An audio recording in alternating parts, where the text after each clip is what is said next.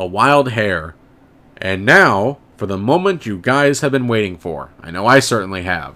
The official first appearance of Bugs Bunny. And man oh man, is this a treat. Tons of incredible gags, perfectly paced, and the character of Bugs has been fully realized here. He's got the absolute pitch-perfect balance of zany, but also laid back at the same time that makes the character so much fun.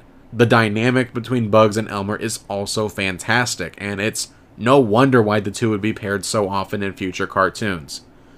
While other cartoons would do this dynamic better, I don't think it can be overstated just how much of a breath of fresh air and just how groundbreaking this cartoon is in terms of what's to come.